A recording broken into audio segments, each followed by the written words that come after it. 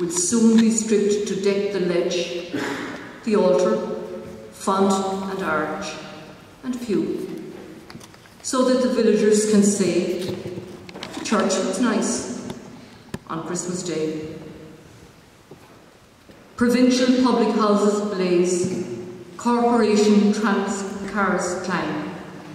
On lighted tenements I gaze, where paper decorations hang, and bunting in the red town hall says, Merry Christmas to you all.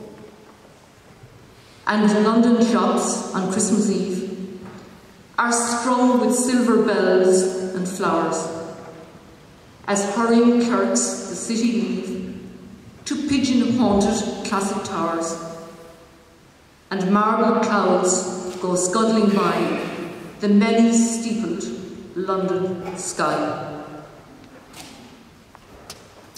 And is it true? And is it true, this most tremendous tale of all, seen in a stained-glassed window's hue, a baby in an ox's stall, the maker of the stars and sea, became a child on earth for me.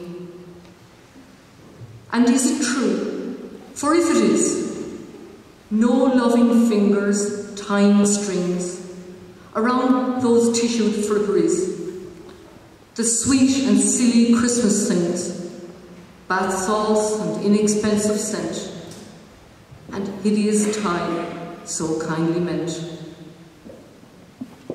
No love that in a family dwells, no carolling in frosty air, nor all the steeple-shaking bells can with this single truth compare, that God was man in Palestine and lives today in bread and wine.